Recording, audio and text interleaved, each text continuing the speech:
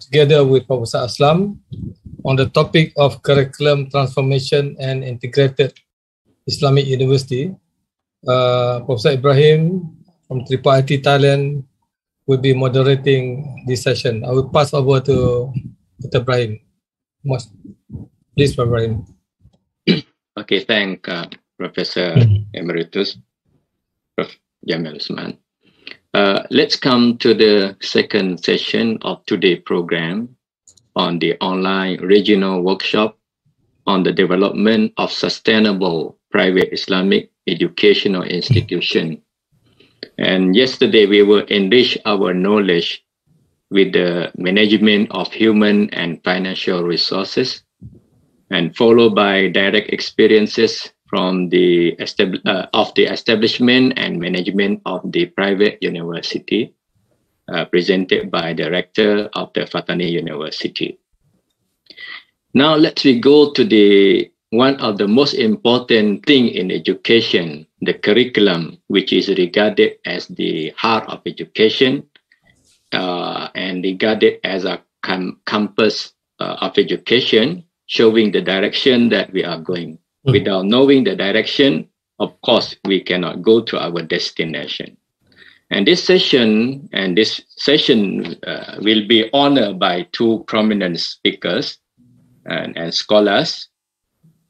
First, Dato WIRA, Professor Dr. Jamil Usman, the former Rector of Insaniah and the former Deputy Rector of the International Islamic University, Malaysia, and the current advisor to the Director for Regional Cooperation of the International Institute of Islamic Thought. Since times given is very short, I will not go to his academic profile. Otherwise, we will terminate our session by mentioning his very long academic profile.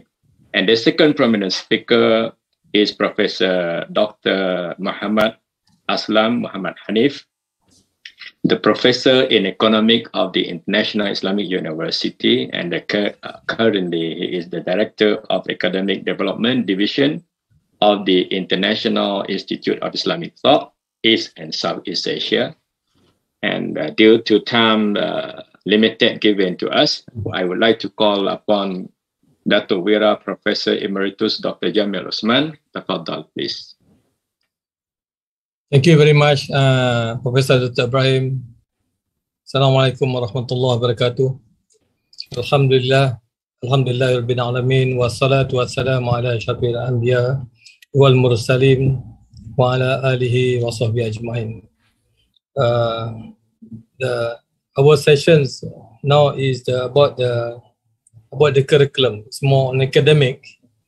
Our focus will be more on the curriculum transformation from traditional based Islamic university to a full-fledged integrated university. As you all know, our focus is for private Islamic universities in the Muslim world. And you know very well that most of the private Islamic universities in the Muslim world started their program with full Islamic studies without any conventional program. In fact, the oldest university in the world, Al-Qarayan University and Al-Azhar University, Azhar was founded in 1970, started with the study of Al-Quran and Islamic law in detail with the logic, grammar, rhetoric, and how to calculate the phases of the moon and so on. So finally, the university became the chief center of Arabic literature and Islamic learning in the world. So many of the people from Muslim from all over the world focused toward going to Al-Azhar at that time. Only in 1961, additional non-religious subjects were added to the curriculum. So currently, if you go to Azhar, you can take most of the conventional program or technological program. You can take medicine, you can take agriculture, economics, and other things. In fact, the other university at Khoroin in Morocco, as what has been mentioned by Tansri Professor Zulkifli Razak yesterday, more detail about this university. It started also with the Islamic University as a madrasah, and finally in 1963 they incorporated some other program to be called a full-fledged university. The Western people, they look at Azhar and Khoroin. It's not a university until it is converted into a conventional program into the university curriculum. So the conventional university, you know very well, Oxford is the oldest university in the English-speaking world and the world's second oldest university. And Oxford is one of the oldest conventional university established 100 years after Azhar. The university offers courses, all kind of courses, archaeology and so on. But later on, very lately, this university also do open Center for Islamic Studies, where the students from other parties can come and take courses at the center. And what is meant by full-fledged integrated Islamic university? So the first Islamic university, integrated Islamic university, was established in Islamabad in 1982 and followed by International Islamic University Malaysia. IIUM is the first integrated model of education in Malaysia. It was established in 1983. IIUM was established in 1983 and founded upon the Islamic principles. Islamic values are inculcated into the discipline. IIUM offers both Islamic and modern courses based on integration and Islamization of knowledge. So all the subjects taught in IIUM are based on integration and Islamization of knowledge. So this is what they call a full-fledged integrated Islamic university. This is the conversion. This is an example of Insaniah University College, or now Unishams. Previously, it was a full-fledged Islamic university where they offer Sharia, Usuluddin, Al-Quran, Sunnah, and so on. And then in 2008, the university has been converted into a full-fledged Islamic university where they offers medical program, hospitality, engineering, business, Islamic banking, finance, and so on. All this program is taught based on integration of knowledge, as what we mentioned before. So the objective of the integrated Islamic university is to produce a well-rounded professional imbued with Islamic values and ethics without compromising their job skill and marketability. So this is very important because we had problem. A student graduated with Islamic studies. When they come back to the country, even to any country, not only in Malaysia, in Cambodia, they do not have the job because they do not have the skill in other disciplines. So we want our student to have Islamic studies plus some other technical courses inbuilt within the system. So basically, we are going to develop the Ummah so that it will be to achieve the progress in harmony with Islamic ideal.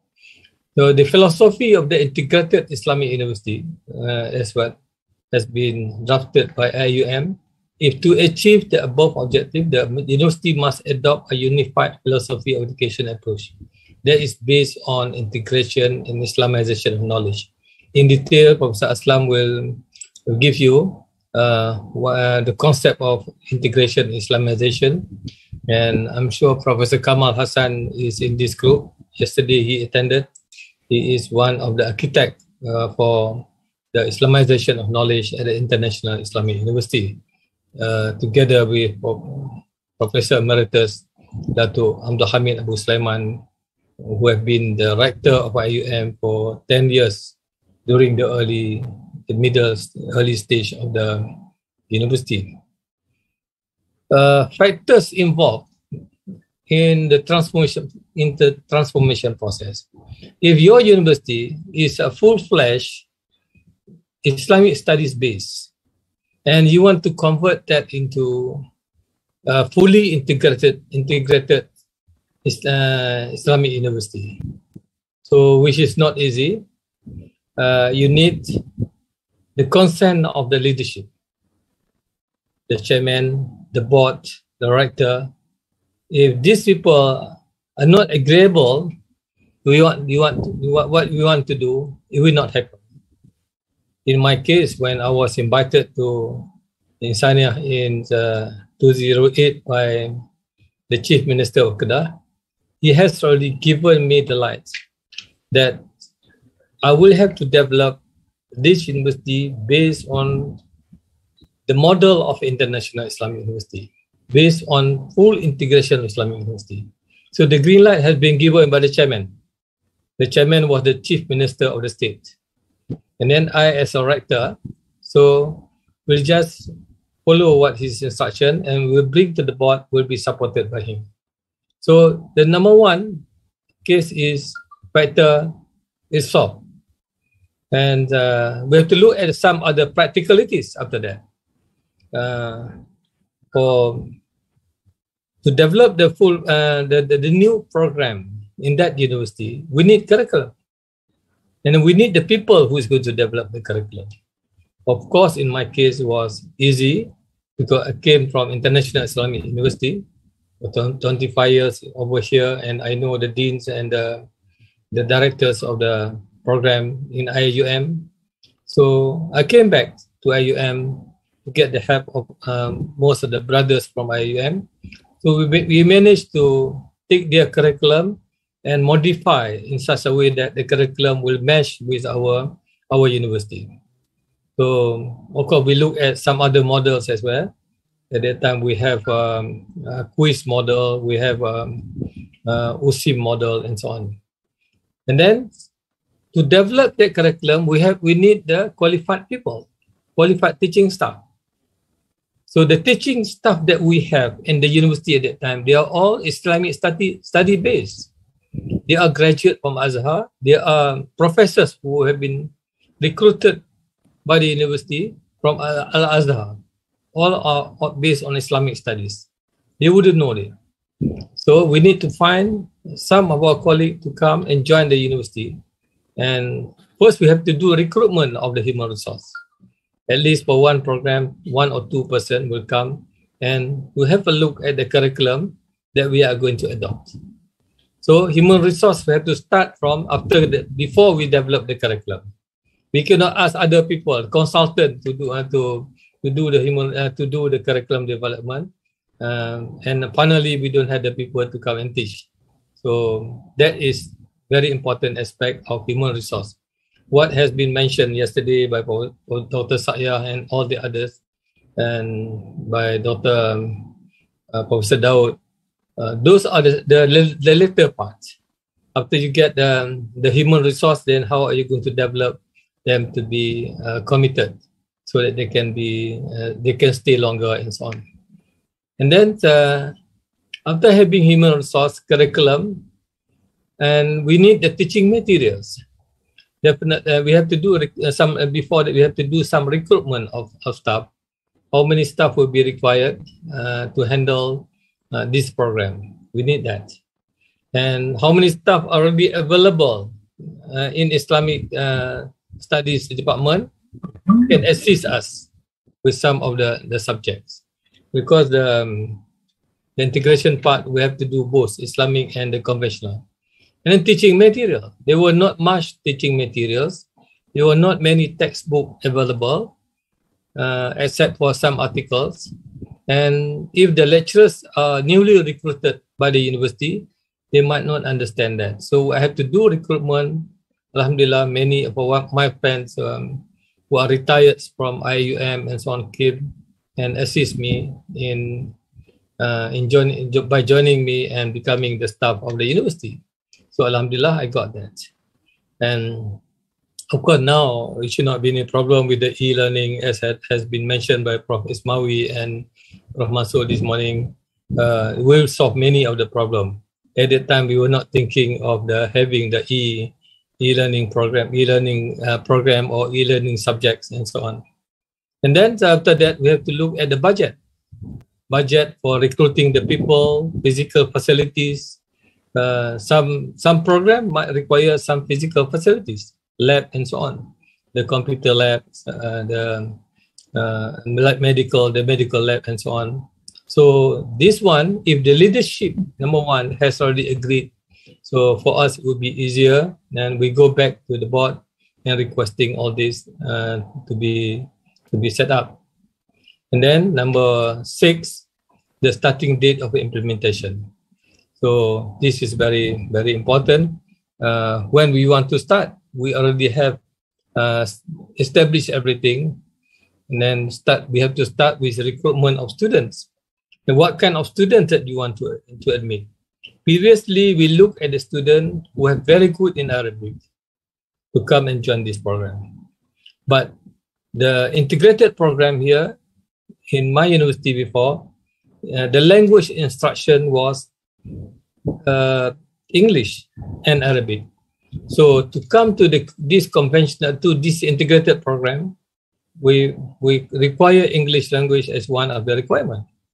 So Alhamdulillah, we managed to get the student based on, they don't have to come from religious schools only, with very good understanding of Arabic and Islamic.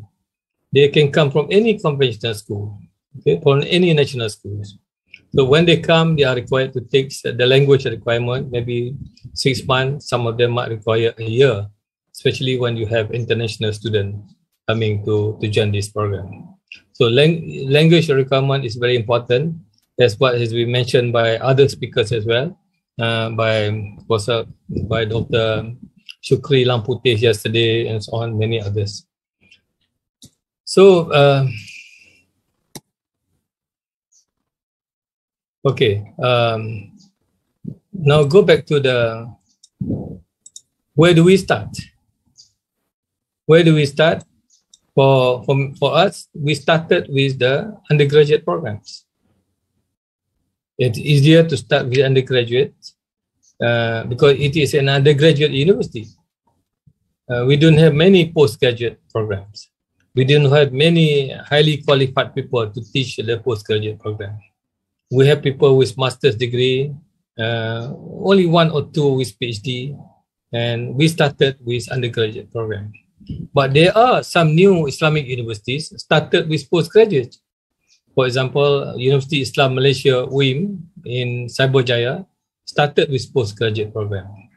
International Islamic University of Indonesia in Jakarta also started with postgraduate program. So it depends. So this is very important also. If you start with undergraduate programs, what are the factors that are required in implementation?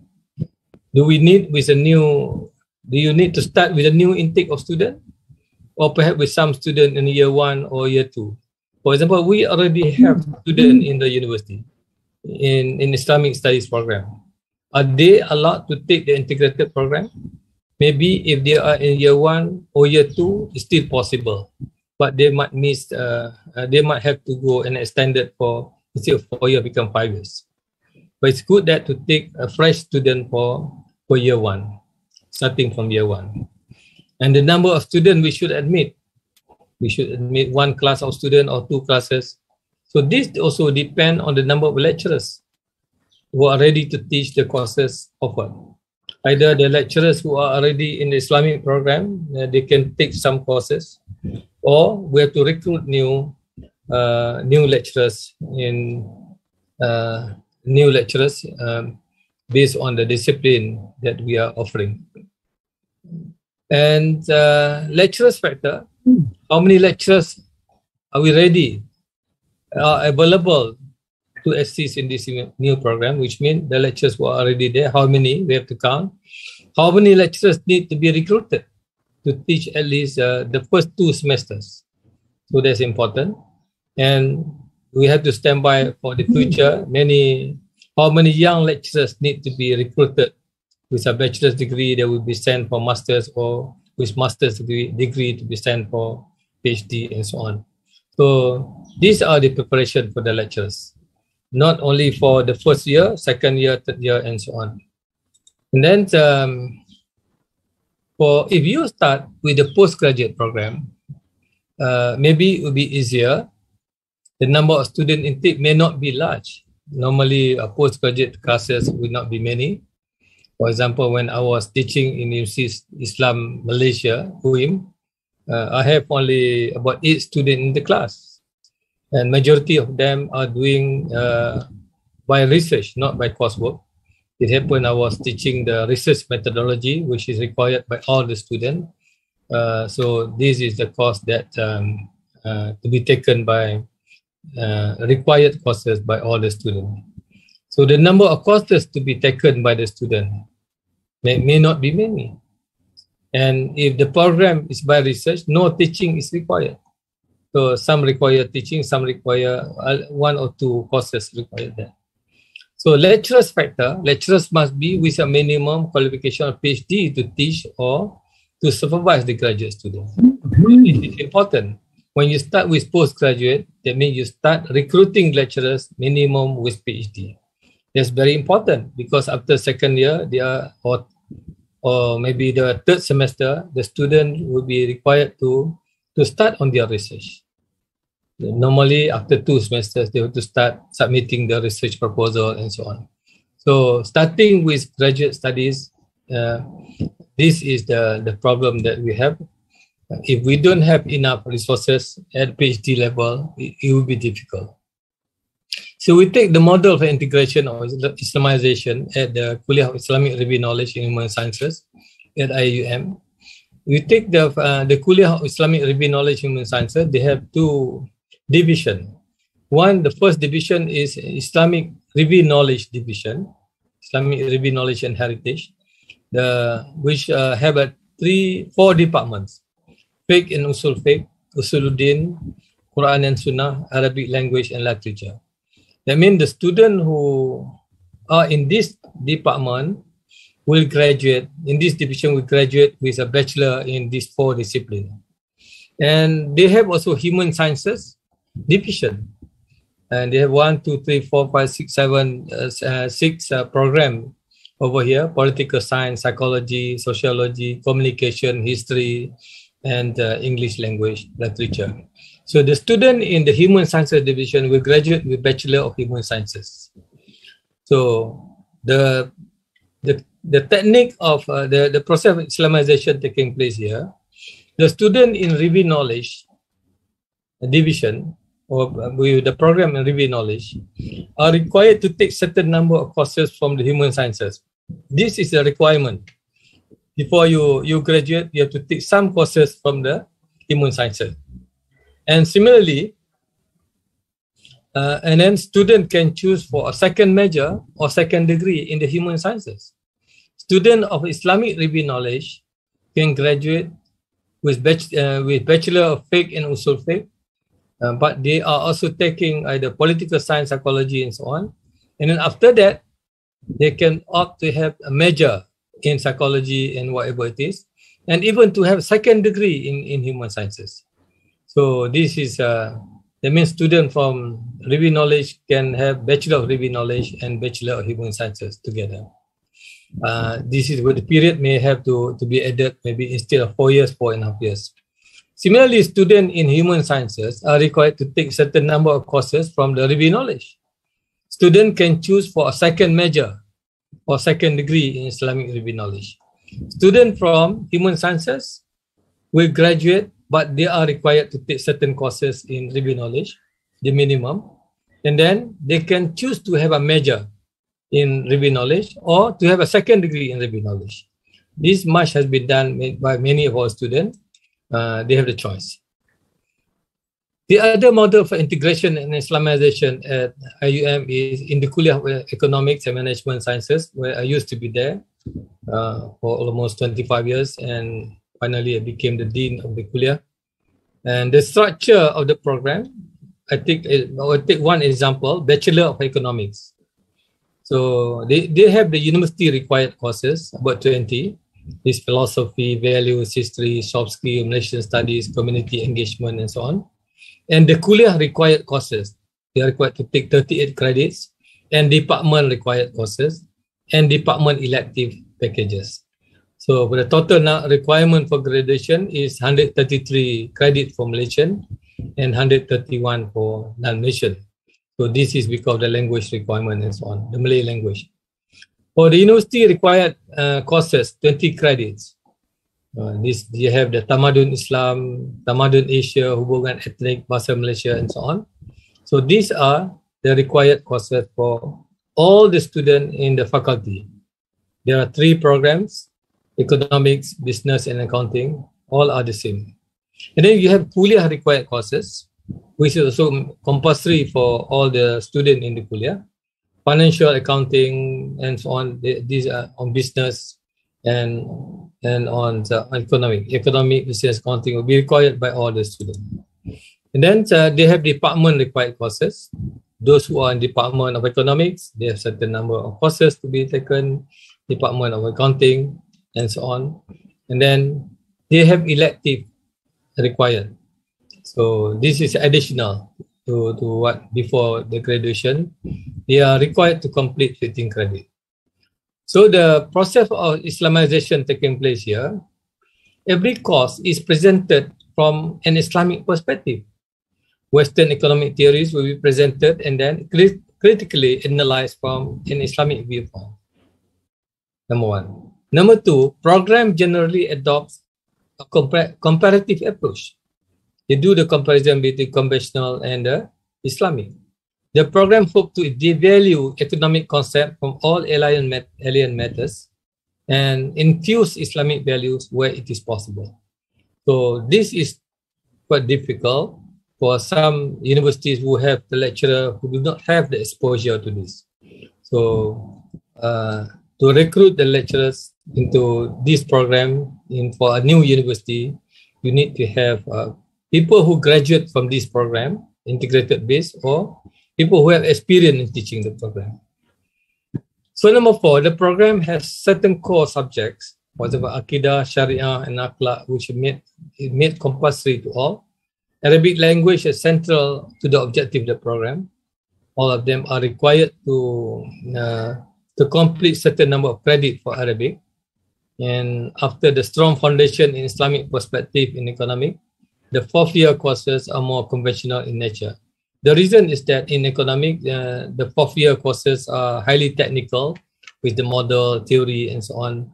Not much value. Value has been incorporated in the elementary courses. So to ensure the correct understanding, a limited number of options are offered. So the options for the student to graduate. So similar approach are done for the in the Kuliah Economic for Bachelor of Business Administration and Bachelor Accounting. So I will not going into details on this. So these are some of the things that we have to take into consideration in the process of transformation from Islamic studies based to a fully integrated Islamic university.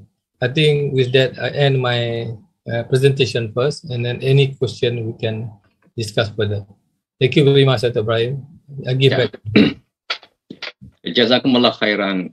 We express our higher thanks to Dr. WIRA, Professor Dr. Jamil Osman, who has a very excellent presentation with the priceless and invaluable knowledge that we gain from his presentation. But of course, we're still on the topic on the curriculum transformation and integrated Islamic University. But another part will be fulfilled by Professor Dr. Muhammad ASLAM, the current Director of the Academic Development Division of the International Institute of Islamic Thought, East and Southeast Asia. So I would like to call upon Professor Mohamed ASLAM to fulfill the second part, and then later on we go to the question and answer, please. Right. Bismillahirrahmanirrahim. Assalamualaikum warahmatullahi wabarakatuh. Thank you, Dr. Ibrahim, Dr. Jamil. Thank you very much for the very comprehensive overview of our topic. My presentation will actually be a small part of what Dr. Jamil presented just now, but I will focus into one of the challenges in the area that was covered by Dr. Jamil just now, and that is the importance of the human resource element, and how I would argue that if we talk about university education in general, and in particular if we are talking about the agenda in an integrated Islamic university, I would argue that really the human resource component is the most important, because if you look at all the other aspects of a university,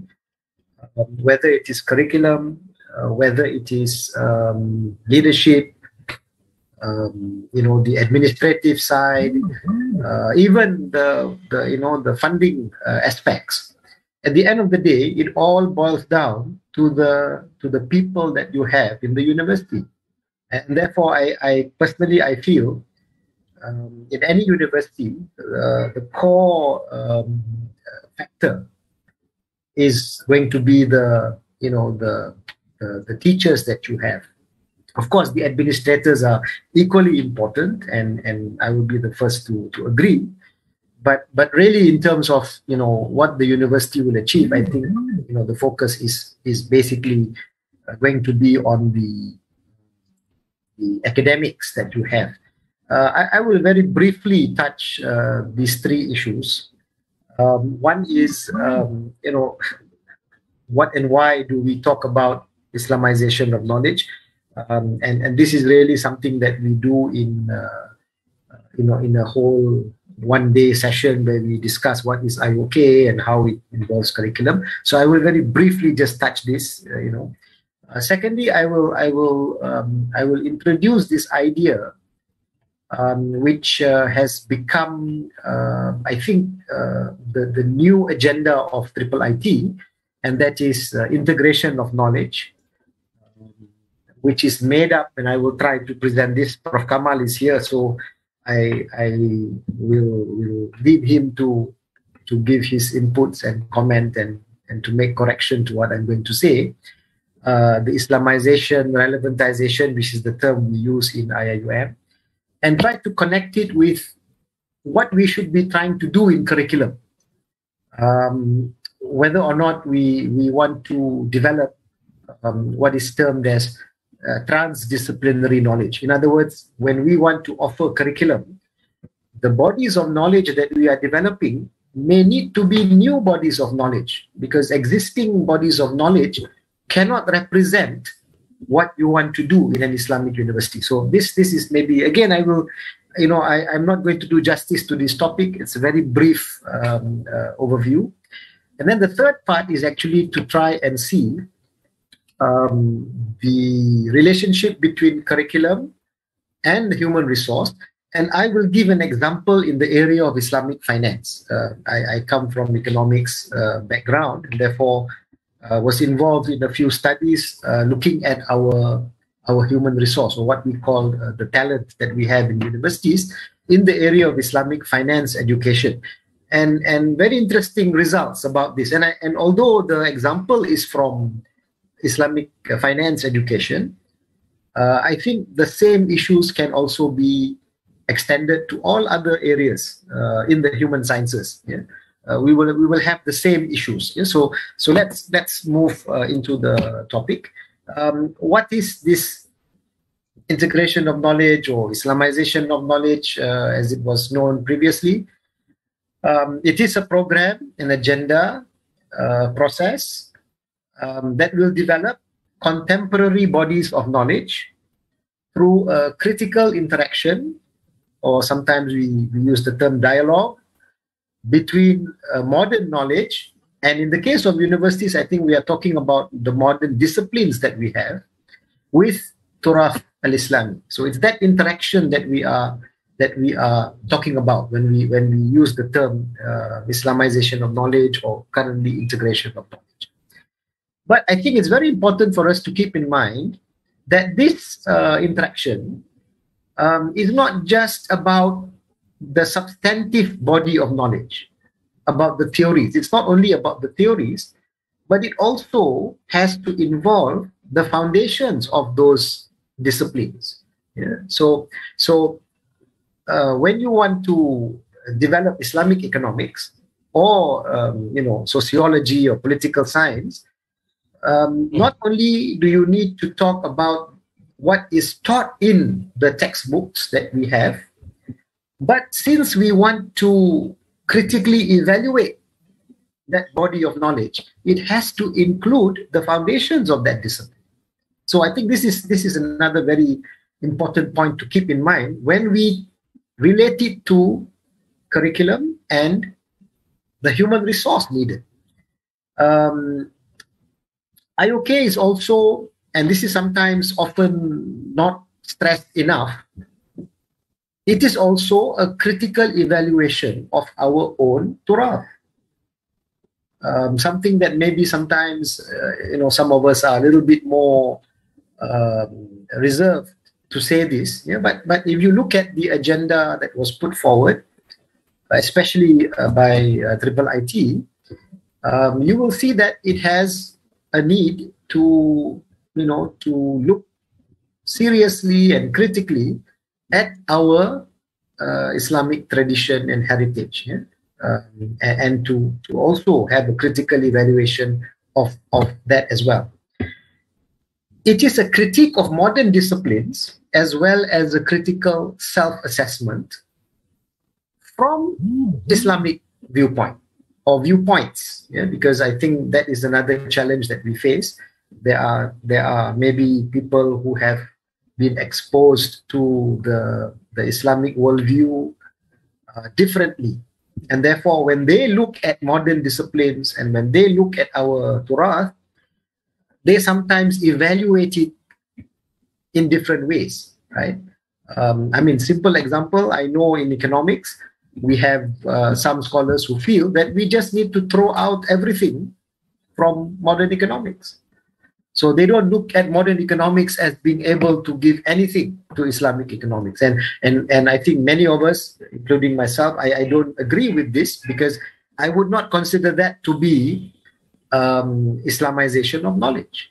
So critical interaction is needed. Now, this agenda, if we agree that this is what Islamization of knowledge is, it has big implications on curriculum and human resource requirements. That is the academics and the teachers that we have in our university.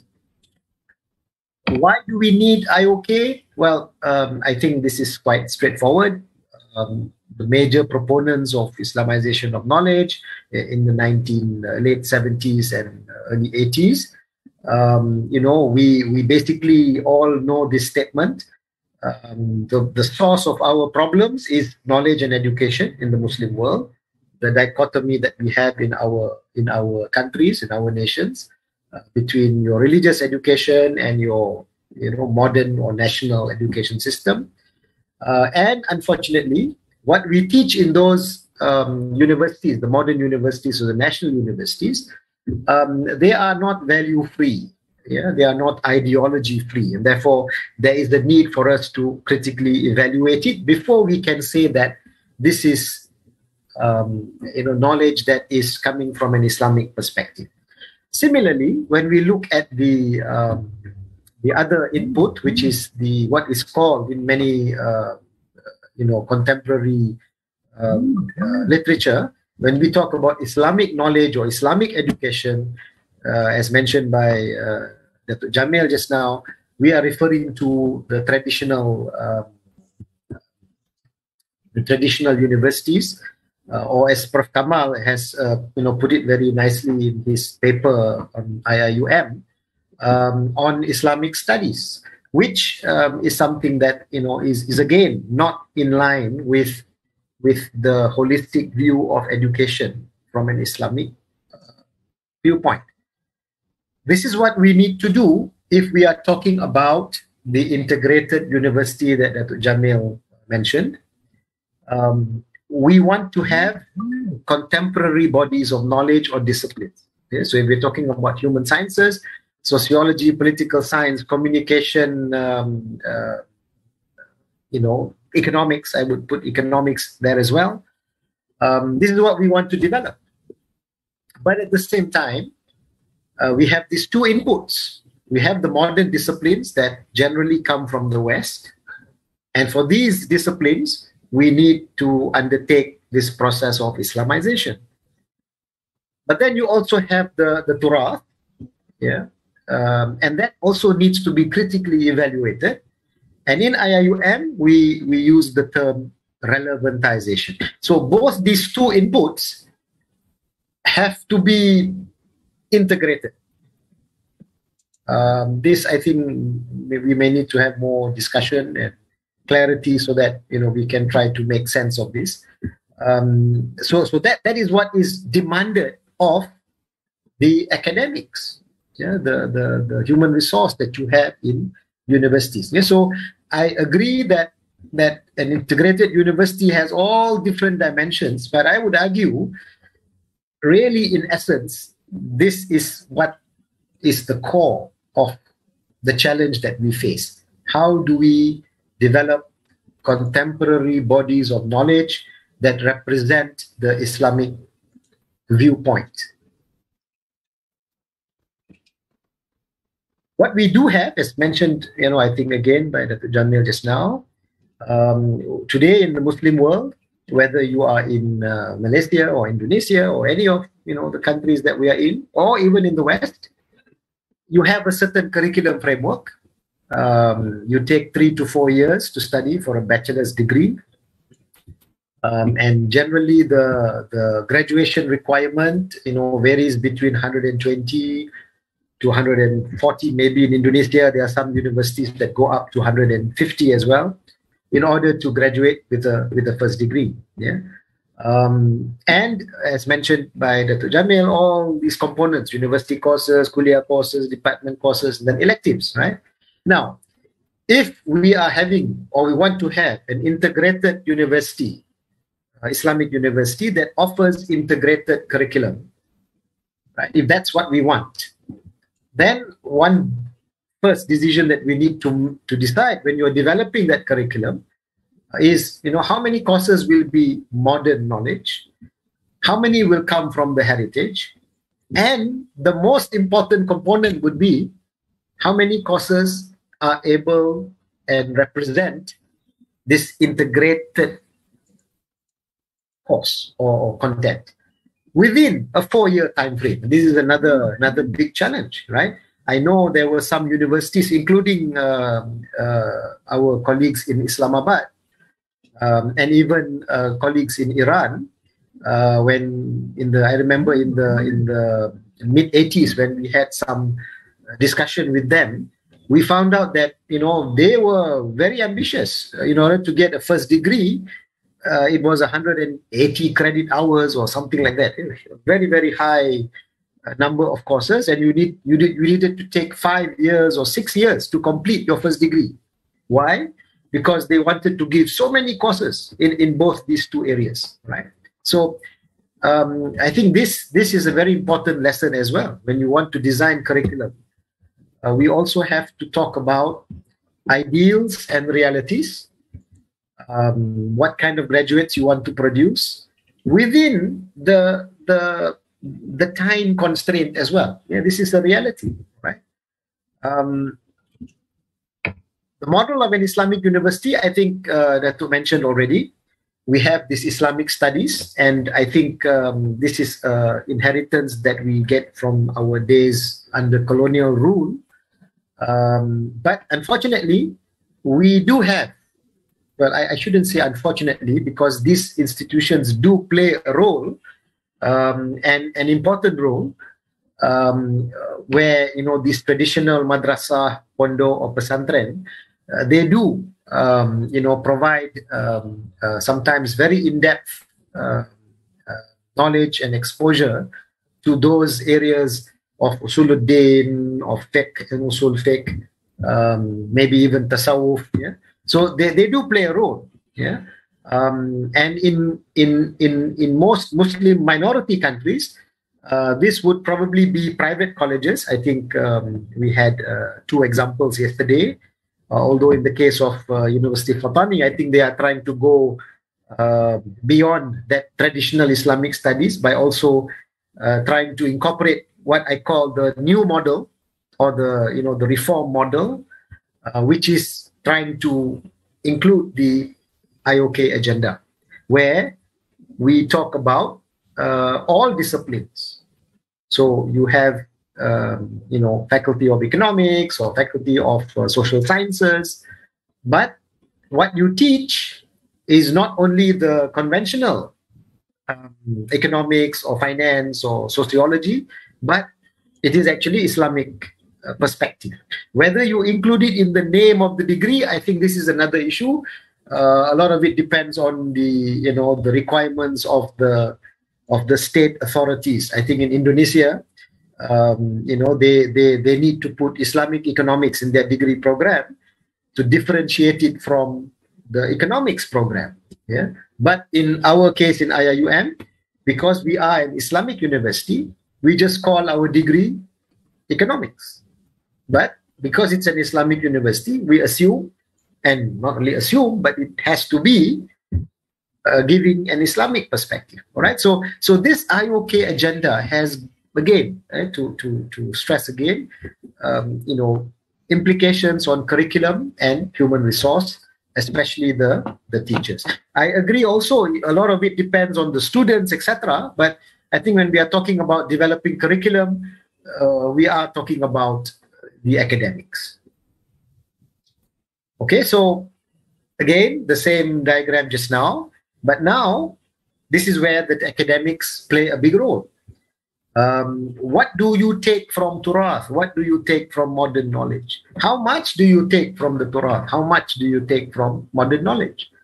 And do we have the academics who are able to bring these two together? Now, this is a very important point, because let me just share with you, I think that Jamil talked about the Kuala of Islamic Real Knowledge and Human Sciences, where they had these 2 divisions, the IRKH and the Human Sciences.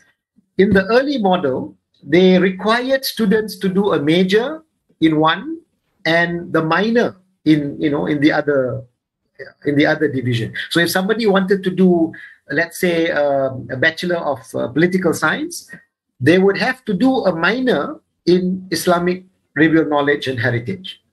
I hope I'm getting that right. But yes, I think there was a requirement. Similarly, in the Kuala of Economics, we also tried to introduce a double degree or double major, where somebody does a Bachelor of Economics and then would also get a second degree or a second major in IRKH, right? But the challenge and the feedback that we got from students who attended these double degree economics and IRKH was that they found that the courses that were being offered from the Kuala of Islamic Real Knowledge and Heritage, they were quite what word to use? They were quite separate from what they were studying in economics. The connection was not made. All right. So what you actually had was students were doing additional courses. Okay, but these additional courses were just additions. There was hardly any integration involved. All right. And I think this is a major issue that we need to address if we are talking about integrated curriculum and an integrated university. It cannot mean just additions. Okay, Instead of doing 120 credit hours or 130 credit hours, you just increase it to 160, 170, and you think by giving more and more courses in the Turath and modern knowledge that somehow or other you are creating this integration. It may not happen, right? So keep that in mind. In our attempt to develop this integrated knowledge, then what approach do we take, right? In most traditional universities that we have in all over the world, if you study economics, you will do economics from A to Z, right?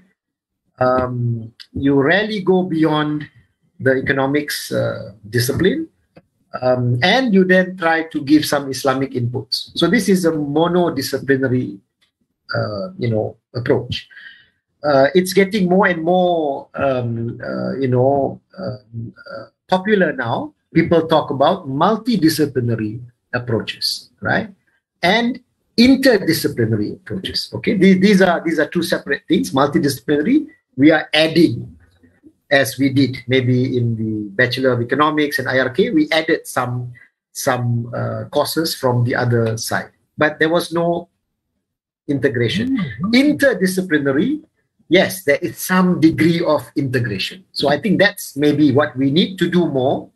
And maybe in the future, we really have to talk about transdisciplinary approach, where we are actually creating new courses and ultimately even new disciplines.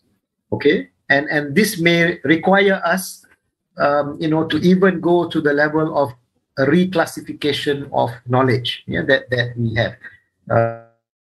Let me move on because time is running short. The final point or the final slides that I want to talk about, are we able to do this big task of integration in curriculum with our existing human resources, all right? And is there a mismatch? Now, I'm going to use the project that I worked on a few years ago. It was a project funded by the Malaysian government to look at Islamic finance education. We called the report the Malaysia Islamic Finance Education Report, MIFA. And it was published by the International Council of Islamic Finance Educators. The second version or the second edition was published in 2018 with some minor changes. But really the data is I think, very, very interesting. And hopefully, you will see what I'm talking about. We covered in our second study 19 universities in Malaysia with variety of programs, right?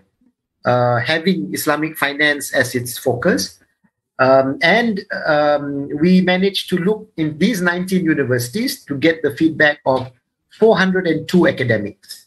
All right, so 402 academics are in Islamic finance education. All right, now just a couple of tables. Now, if we call a degree Islamic finance, okay, whether it is Bachelor of Science Islamic Finance or Bachelor of Islamic Finance, right? If we want to use this nomenclature in your curriculum, in our discussion with our colleagues, we said that you need at least these 5 domains, which are very, very important. There could be 6. Yeah? You could have people who feel that we need ICT and so on, and that's fine. But the core areas are these 5, right?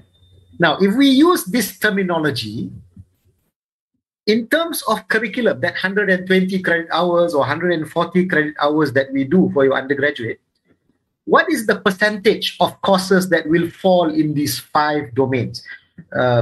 Maybe this is the wrong, if face-to-face, I would have asked you and you would have put your hands up and told me, right? But let me just do away with that. Generally, if it is Islamic finance nomenclature that you use, you would expect the major to be 40 to 50%, right?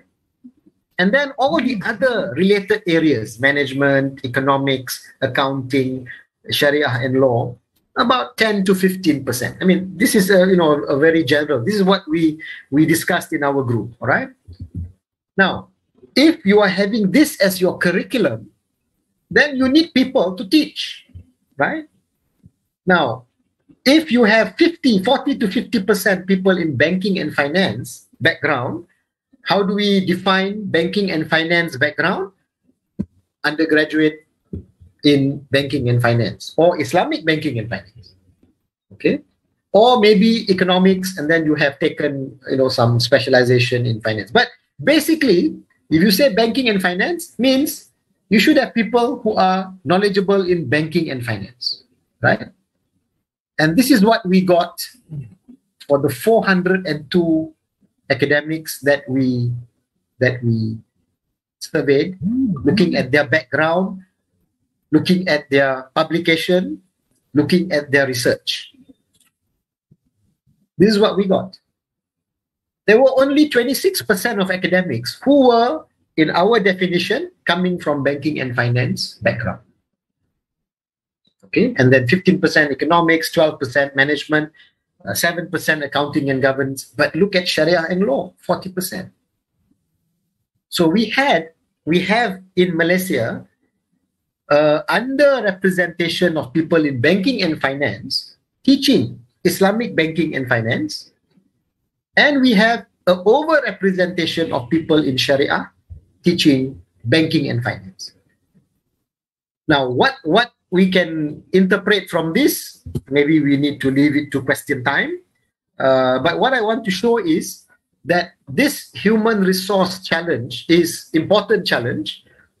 We must be able to have people who are teaching that understand not only the Torah, but also the modern discipline, and must be able to integrate it coherently and present it as a valid body of knowledge, right?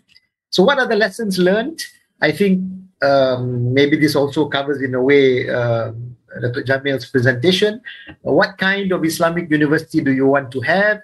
Is it that traditional Islamic studies university, or an Islamic university that has the IOK agenda? I think these two Islamic universities are quite different philosophically, from a curriculum perspective, as well as from the type of human resource that you will need. I remembered the university in Holland yesterday, Netherlands. They were offering Quranic studies, Arabic studies, and I think spiritual caring or something.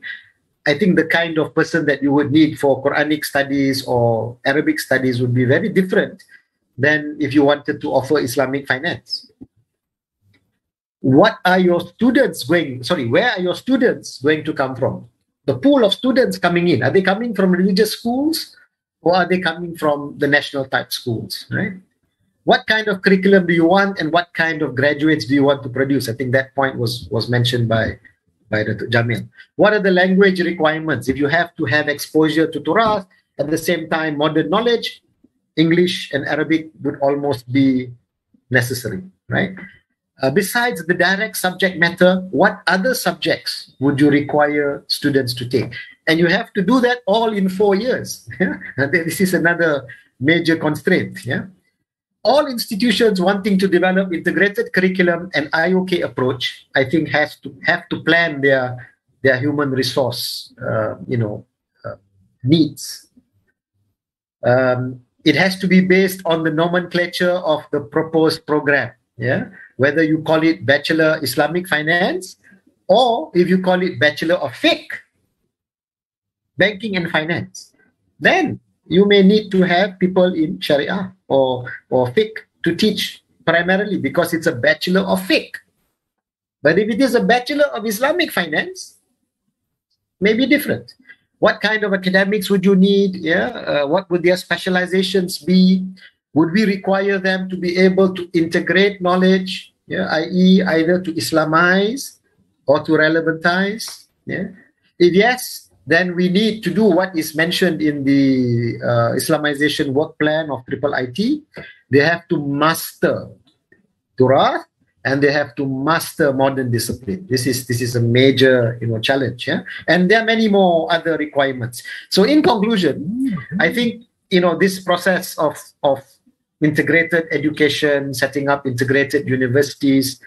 Numerous challenges exist, but it's something that we need to do, right? There has to be continuous reforms, especially in curriculum. And for that, you need the right people, right? And when there is a demand to expand and to provide people to the various industries, then the challenge is the teachers that you have, right? It's not easy, and this requires constant stock taking, identifying gaps, and taking corrective measures. I end with this, my favorite phrase. I say it in all sessions.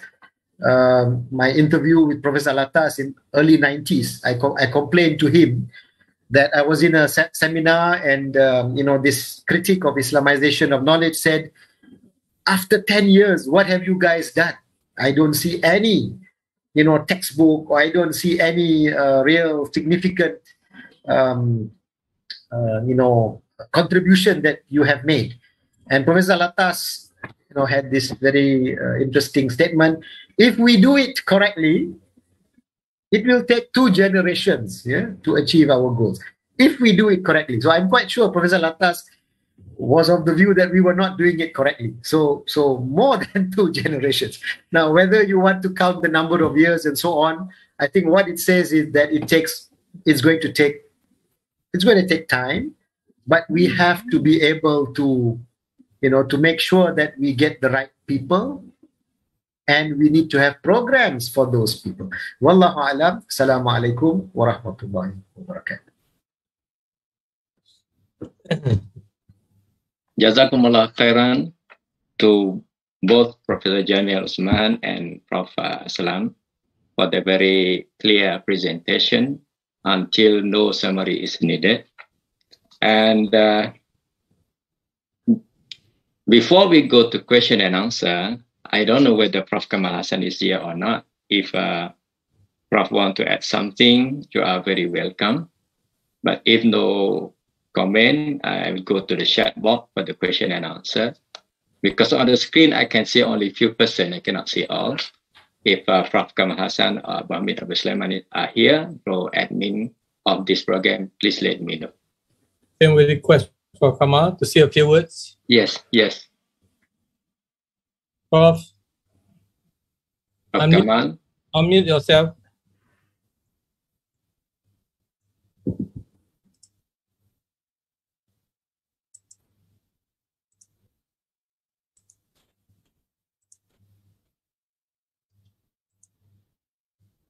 While waiting for him, we can open up to questions.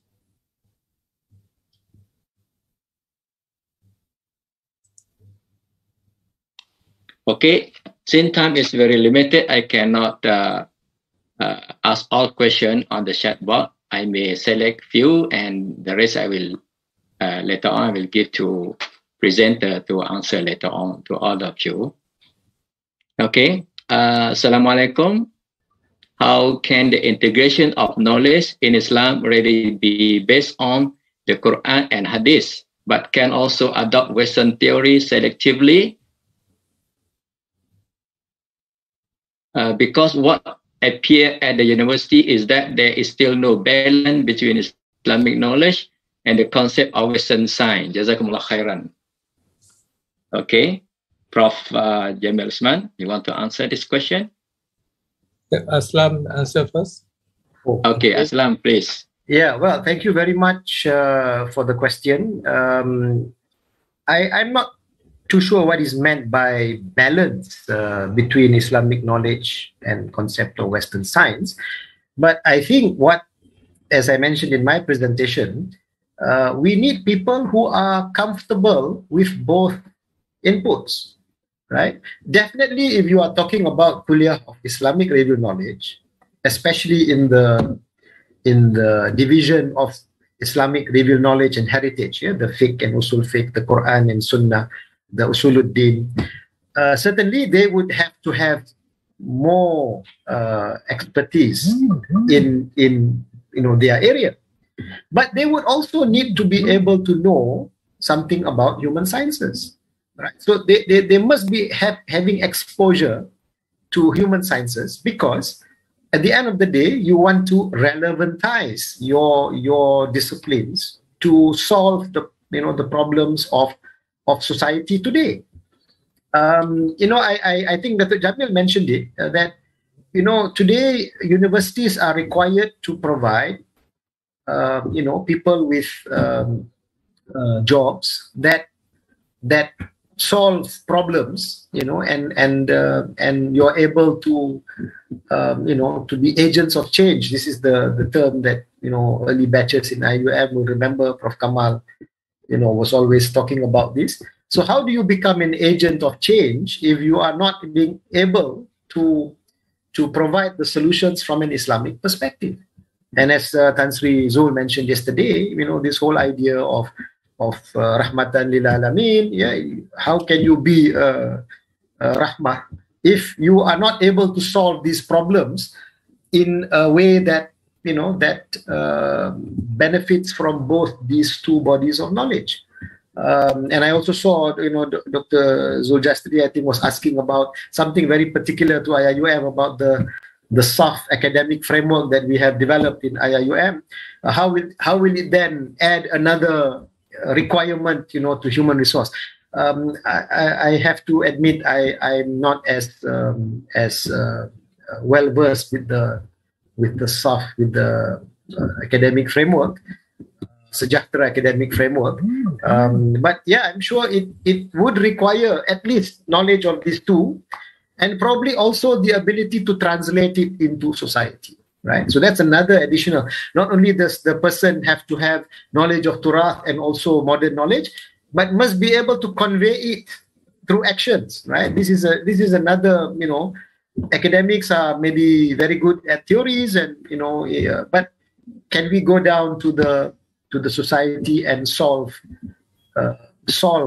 actual problems? I think this is the challenge. Yeah? So both are needed, and maybe more, right? So maybe at that I stop here, and maybe Dato can add. Dato want to add something? Yes. Assalamualaikum warahmatullahi wabarakatuh. So when you talk about Islamization of knowledge, especially in our kuliah economics, so not all the Western economics has to be criticized in such a way that they are not right. Some Western knowledge are not contradictory to Islam, so we don't have to approach to go into detail into that. If the knowledge is contradict to Islamic principle or Islamic views, then we have to do some modification. Some Western model, for example, in economics, requires some modified model which bring in the Islamic values. So when you talk about Islamization of knowledge, it doesn't mean that 100% of the knowledge that was developed by the West, 100% cannot be used. So there are some value-free knowledge, for example, like mathematics and some model, whatever it is, the mathematical model and so on. So, but some require some modification. So we took into that. So not knowledge, everything has to be Islamized. Okay. Is it possible to integrate Islamic value to general language study like English language? And is the integration involving medicine and general theory of education? So Dato or Prof. Aslam want to answer this question. Aslam will go first. Prof. Aslam. It's both are not my area. I think Prof. Kasuli will be the best to answer it. He will be speaking, inshallah, this evening. Although he's going to talk about banking and finance, so I will be very interested to know what he says about that. But this is probably better addressed to him. Okay. That means we keep some question to be answered by Prof. Kasole, but this question must be answered by Prof. Aslan. Assalamualaikum, Aslam, mention your name.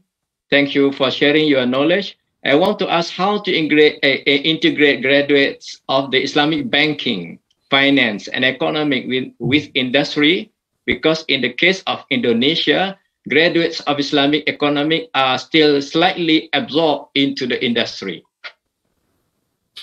All right. I'm not sure if I'm getting it correctly. My understanding is that Islamic banking and finance is booming in Indonesia. There is a huge demand for graduates from Islamic economics programs.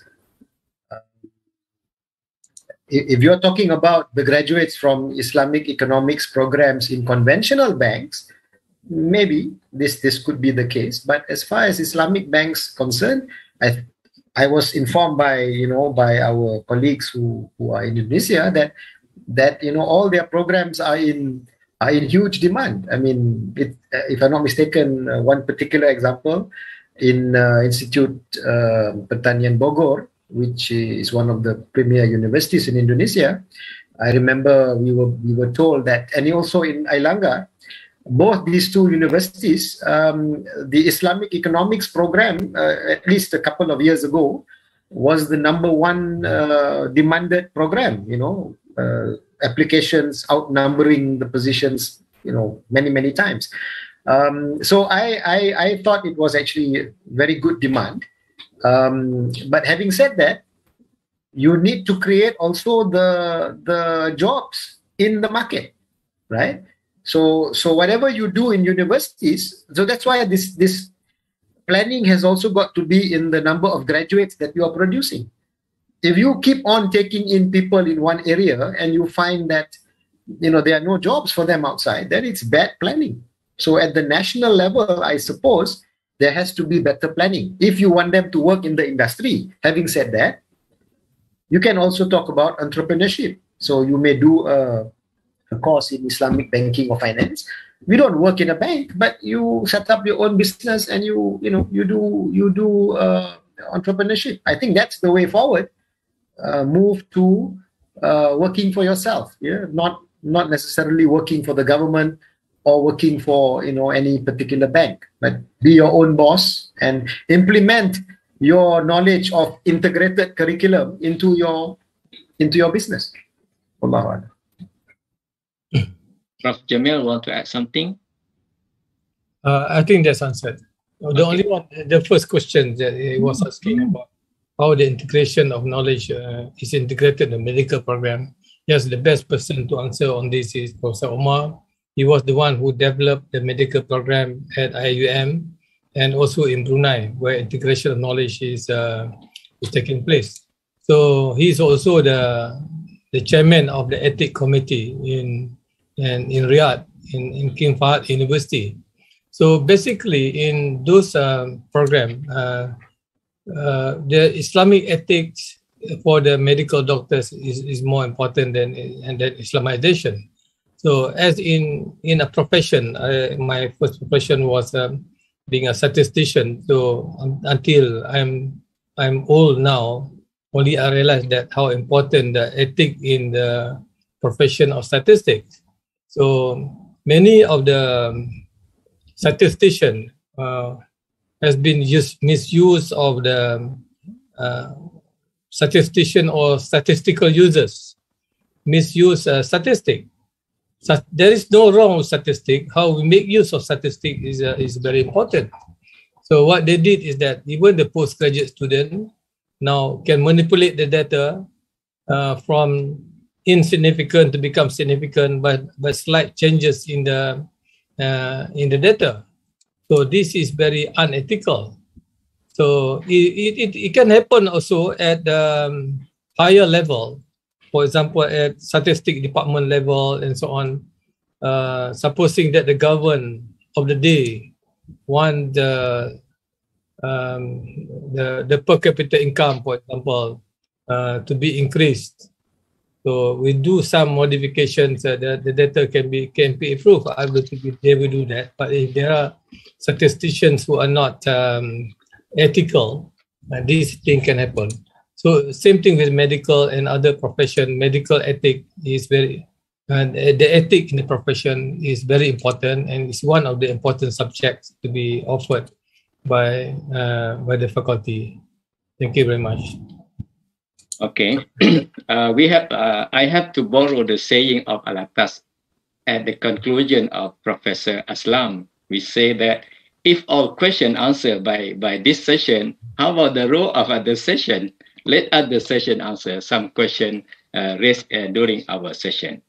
Okay, Professor Kamal Hassan is here. If Professor want to add something, you are very most welcome, Prof. Can I ask you a few questions? One question. So. Oh, okay. Question from Brother Osman. Okay. Yeah, Osman. Yeah. Yes. For Dr. JAMIL as well as Professor ASLAM, very enlightening explanation about the integration of knowledge. But I would like to ask, in the case of a professional, they have the professional body as associate, example, associate of Institute of Statistician, associate Institute of Accounting, associate Institute of Banking, or another one is actuaries and so on. They have their own domain of professional, and they have their own domain of courses, and they keep to themselves. How could we to integrate Islamic values into this profession? Because the student, the profession, that they learn from this institution by themselves through the association. So I just like to ask Professor JAMIL as well as Professor ASLAM. Okay, you address this question to both of speakers. Yes, thank you. Okay, Prof. JAMIL first. Okay, Assalamualaikum warahmatullahi wabarakatuh. Prof, yeah, I think he is the one, he is an expert in that. That's why he's asking us. So, looking at Brother Dr. Saya, he is a practical man. I realized that he resigned from becoming the statistical officer in the early 70s because contradict to his boss. So that is at that time we were not talking about ethic yet, about Islamic ethic. So there are two kinds of ethics here. There's one Islamic ethic, one of medical ethics, the Western ethics. The Islamic ethic, basically we are responsible to Allah subhanahu wa ta'ala.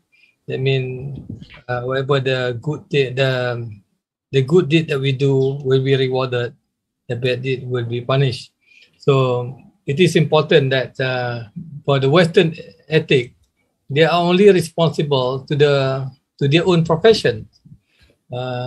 Maybe to medical association, to accounting association, and so on. But these people are not responsible to Allah subhanahu wa ta'ala.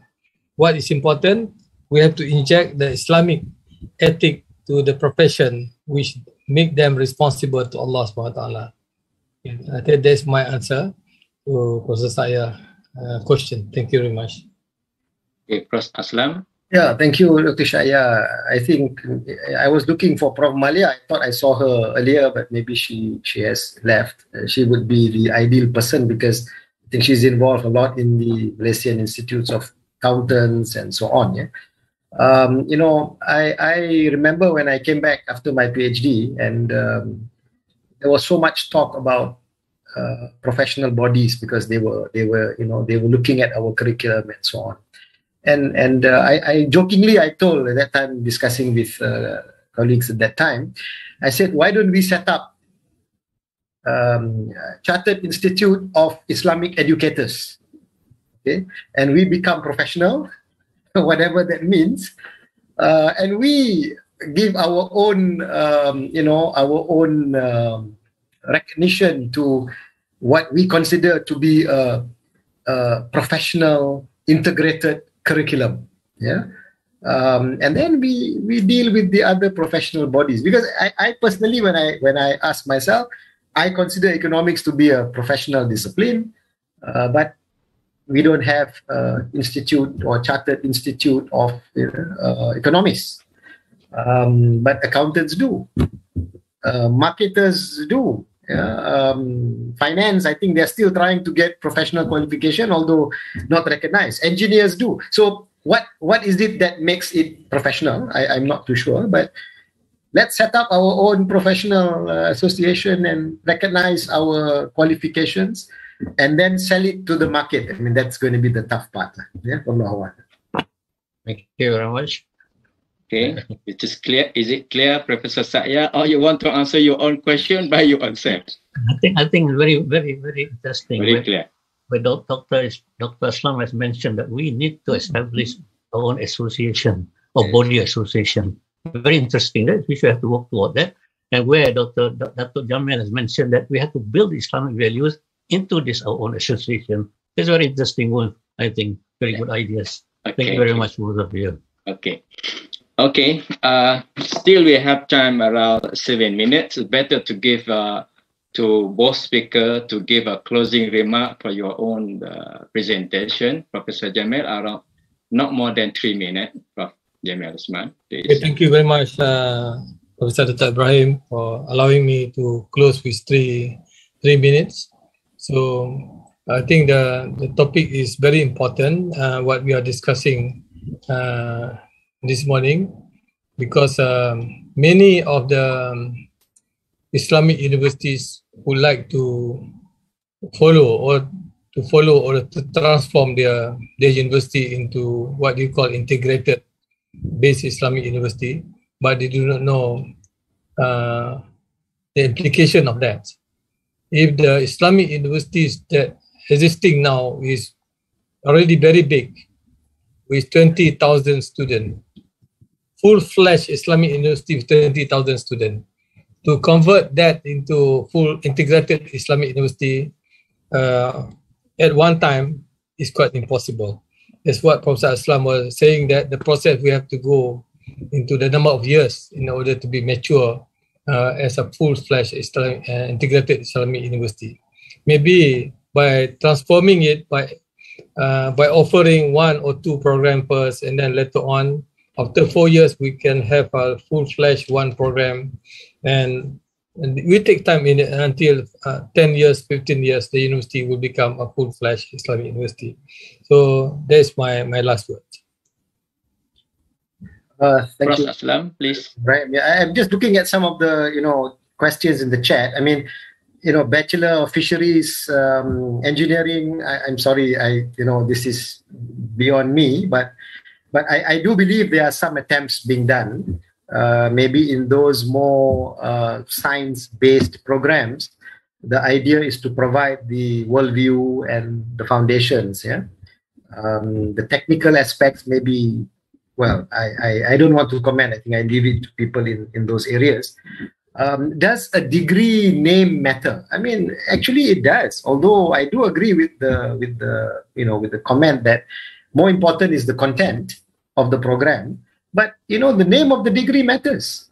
If you call your degree, in a certain way, it may not have any demand. So if you are in a Muslim minority country and you decide to organize a program and call it Bachelor of Islamic Economics, it may not be something that your graduates are going to get jobs in your country. So you may need to call it Bachelor Economics, right? IIUM, this is the best example I can think. We were established in 1983, as mentioned by Dr. Jamil.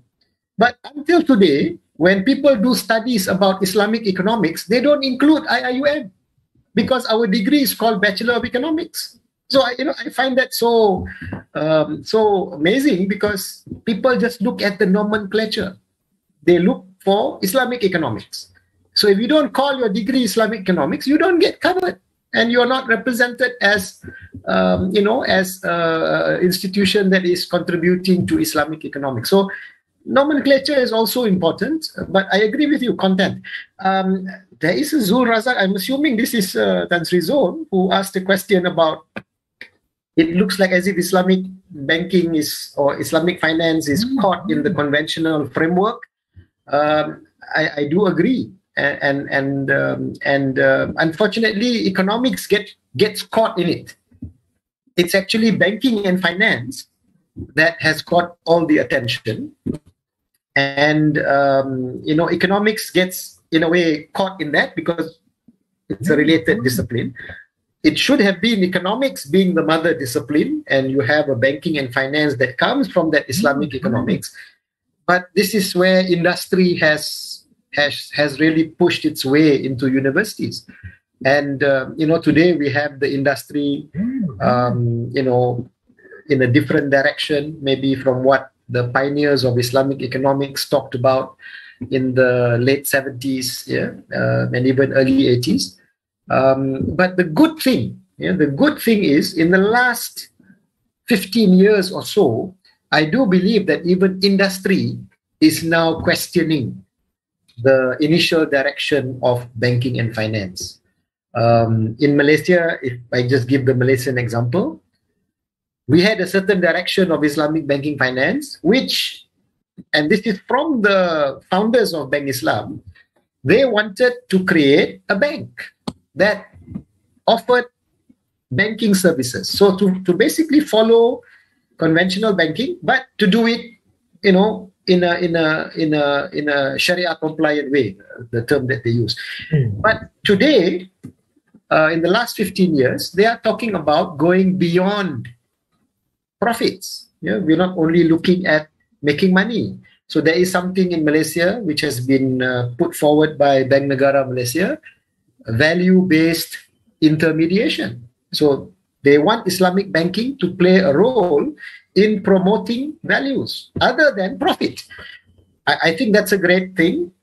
I just not too sure whether it has taken root, but certainly that would be very much in line with what Islamic economics and Islamic economists have been trying to argue, since the 70s. We may not have done very well, but inshallah we will have an IIUM School of Economics soon, to try and address that. Wallahu alam. Assalamu alaikum. Okay, again, we would like to express our sincere thanks to both speakers, Prof. Jamil and Prof. Aslam, for very excellent presentation. And for all of us, your presentation is priceless and invaluable thing for all participants. And not all questions will be answered once. Hopefully that some of this question will be brought to another session in this afternoon, inshallah. And we do hope that such online regional workshop will be conducted every year, inshallah. We cannot finish all in one, inshallah. And now is Thailand, 11:30, Malaysia, 12:30. So I would end our session by wabillahi taufiq wal hidayah. Wassalamualaikum warahmatullahi wabarakatuh.